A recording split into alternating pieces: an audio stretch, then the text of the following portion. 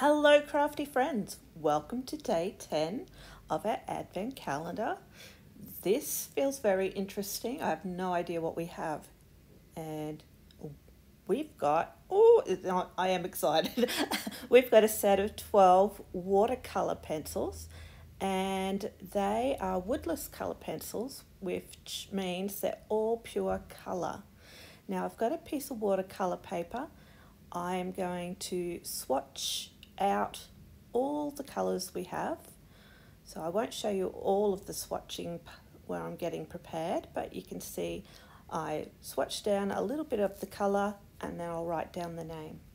Now I've got my colors all swatched out, both sides of my piece of watercolor. I'm priming up my watercolor pen just by giving it a few squeezes and getting the water to the nib. So here I've gone and swatched out our first grey. This is noir, or our black, and you can see it's very strongly pigmented.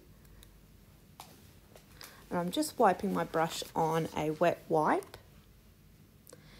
And the chrome yellow is a beautiful yellow, and you can see lots of pigment in there, which will allow you to get a lot of variation in colour.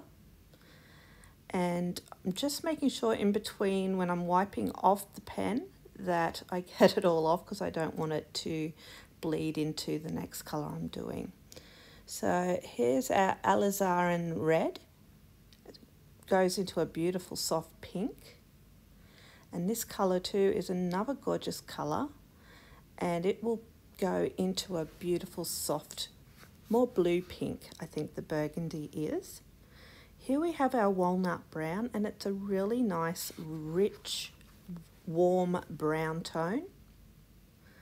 Then we're going into our darker brown, espresso. And you can see it's got a little bit more yellow in this brown.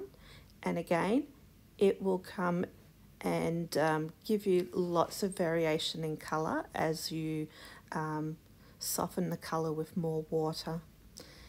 We have our gorgeous apricot, and last on this page is a beautiful, and I think it's lovely anyway, a lovely blue colour, sort of a blue purple called Purple Iris. This colour's gorgeous too. It's our ultramarine, and it's a beautiful deep blue. Next we have, I love this colour, it's gorgeous. I think all the colours have been really gorgeous in this collection so far, and the aquamarine is so pretty. And our final colour you can see is this gorgeous rich green, emerald green. So I think the colours in this collection are beautiful, and I'm going to have lots of fun using these in the watercolour book, as well as in other projects along the way. And these pencils, being woodless and solid pigmented colour, are going to last a really long time. And you can see they've coloured some of the images on the packaging from the collection kit, I think. And I'm just showing there the colours lining up with the colours on the front of the kit. So thank you for joining me. I hope you've enjoyed seeing today's goodies. I definitely have. Please join me again to see what we get in day number 11. Until then, bye-bye for now.